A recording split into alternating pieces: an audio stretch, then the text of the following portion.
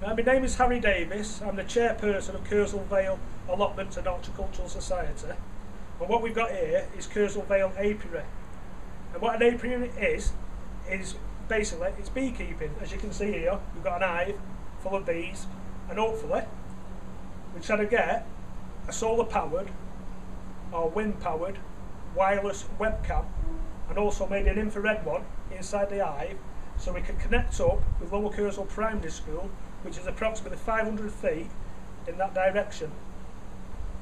So what we're looking for is the funding of approximately £6,500, so we can do this project and get it so we can educate the children in the primary school, and maybe as well connect up to the internet so other people can see what we're trying to achieve, and so that they get educated on what bees are all about. Because I reckon that 80% of the food in our shops comes from pollinated crops, and I reckon without the bee everything stops.